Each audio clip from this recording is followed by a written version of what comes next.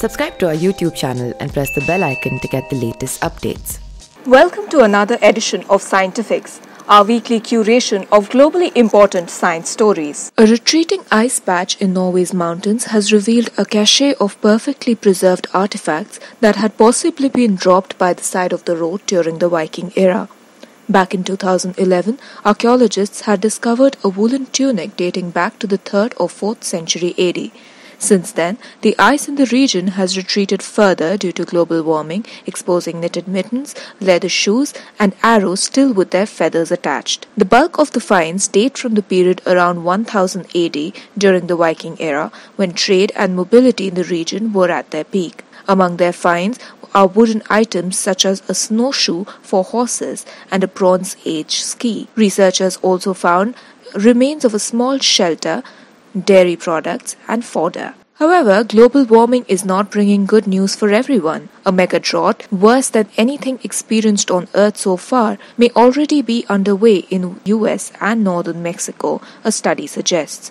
Since the year 2000, the region has been suffering an ever-lengthening string of dry years. Scientists now warn that the worsening climate crisis may be pushing the region towards extreme long-term drought. The study by researchers at the Columbia University is based on modern weather observations along with 1,200 years of tree ring data and dozens of climate models. Tree rings have allowed scientists to infer yearly soil moisture for centuries before humans began influencing the climate. The team then compared the ancient megadroughts to soil moisture records calculated from observed weather in the years from 2000 to 2018. They found that the current drought is already outdoing the three worst ones. In some news from the outer space, scientists have discovered a new exoplanet some 300 light-years away that they believe could host life. The discovery was made from the data from NASA's Kepler Space Telescope, which has now been decommissioned.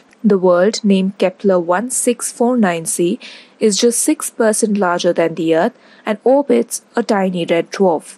Researchers believe that despite the unpredictable nature of red dwarfs, the newly discovered planet sits in the star's habitable zone where liquid water can exist on the planet's surface. The team hopes that by studying such Earth-like planets, scientists can better understand the conditions that allowed life to originate. Meanwhile on Earth, underwater explorers found a 45-meter-long siphonophore, a translucent stringy creature made up of smaller critters living in a submarine canyon off the coast of Australia. The researchers say that this may be the largest animal ever discovered. Every individual siphonophore is made up of many little zooids, each of which perform a function for the siphonophore's larger body. Zooids are born asexually and are always linked together in long chains.